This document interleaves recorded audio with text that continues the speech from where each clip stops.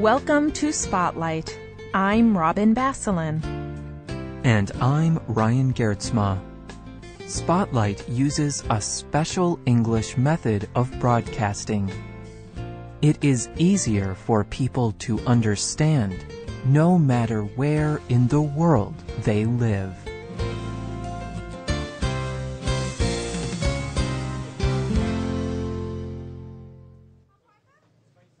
In November of 2000, my life was going well. I had a lovely girlfriend. I had a working car. And I had a job. My job paid more than enough for me to survive. It also supported my increasingly expensive video game playing. These are the words of Michael Fahey. Fahey is a writer. He writes for the video game news website Kotaku. In November of 2000, his life was good. However, Fahey's life was about to change. In 4 short months, Fahey would lose his girlfriend, his car, and his job. He lost all of these things because of an addiction. He could not stop playing computer games. Most people recognize the common problem of drug or alcohol addiction. Addicts often depend physically or mentally on substances or particular acts. They believe that they need them to survive. But have you ever heard of a person who is addicted to computer or video games? Research shows this is a growing problem all over the world. Today's spotlight is on gaming addiction. Computer games are popular all around the world. Many people play these games on the Internet. Using the Internet lets people in China play games against people in the United States. And people in India can play games against people in South America. Games look more and more real as computer technology improves. Many people describe playing computer games as entering into a new world. Some games let people create their own cities. Some games take people on journeys. Other games let people chat or talk over the Internet. People playing these kinds of games create their own Internet communities. Many people like having these kinds of social relations. They feel less pressure to act or look a particular way. That is because the people they are talking to cannot see them. Gaming can have many positive effects. It can help people make friends. It can help people learn to solve problems and make decisions. It can even help improve eye and hand movement. However, gaming can become a problem. Some people even begin to spend more time playing games in their Internet world than living in the real world. This is what happened to Michael Fahey. For Fahey, his addiction was connected to a particular game. A game called EverQuest. He began playing EverQuest in December of 2000. Within a week, the game became my life. If I was not sleeping or at work, I was playing EverQuest. Then working became rare. I would go into work and I would still hear the sounds of EverQuest in my head. All I had to do was close my eyes, and I was in my EverQuest world. Vahi's gaming addiction cost him a lot. However, there have been far worse cases of gaming addiction. In 2005, the BBC reported that a South Korean man died while playing an internet computer game.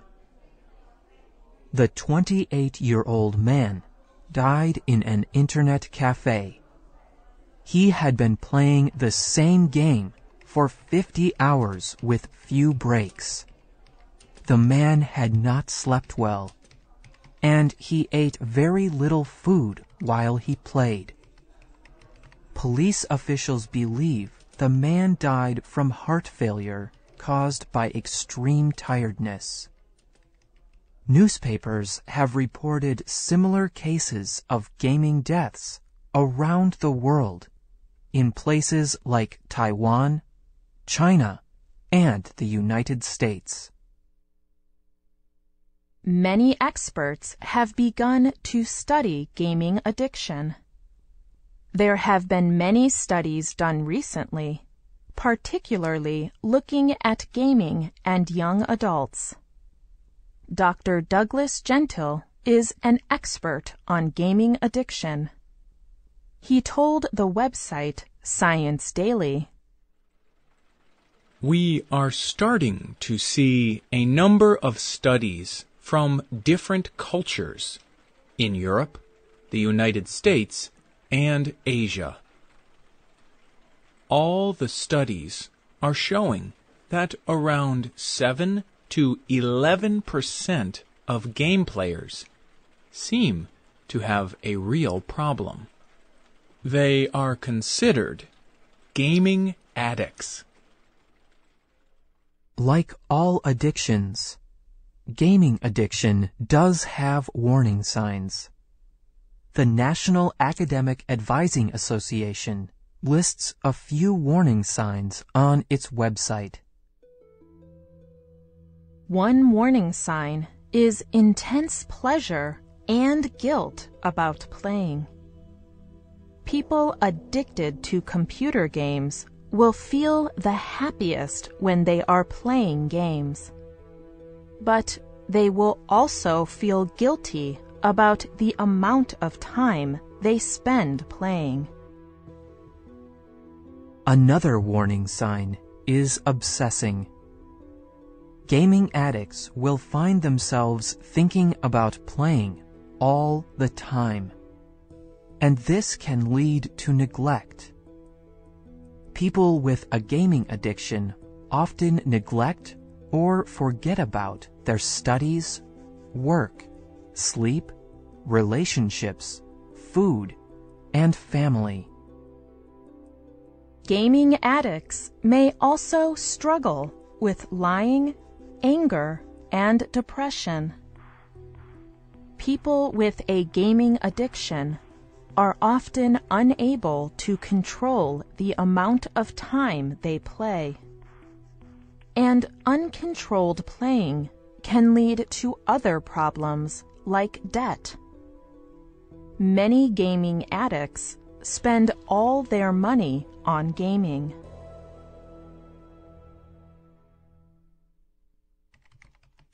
China was one of the first countries to address gaming addiction. With almost 300 million internet users, China has the largest number of internet users in the world. In 2007, the Chinese government decided to act. They began setting time limits on game players. This ban concentrated particularly on those under the age of 18. Doctors in China also began to address the problem. In 2004, Dr. Tao Tran started one of the first health clinics for people addicted to gaming.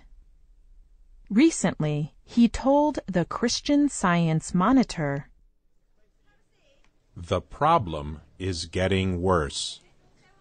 Internet addicts often have a difficult time in school and society. So they try to escape their difficulties and avoid problems. They lack self-confidence. Often, they do not have the courage to continue their real lives." Dr. Thao uses different methods to help people. Sometimes he uses therapy. He will talk and listen to the patients. Together, they will create a healthy lifestyle plan. This requires a balance between work, school, and play. Dr. Thao also encourages people to be involved in activities other than playing computer games. In severe cases, he will use medicine or other medical treatments. Today, many more governments and doctors are addressing the issue of gaming addiction. More people are learning about the problem. More people are getting help. And more people are changing their lives. Some people might blame the game makers for creating the problem of gaming addiction. However, Michael Fahey does not. Instead, he wrote, It would be easy for me to blame the game EverQuest, but I know that was not the problem. I hid. I ran from my problems. I hid in an internet world instead of directly working to address my problems.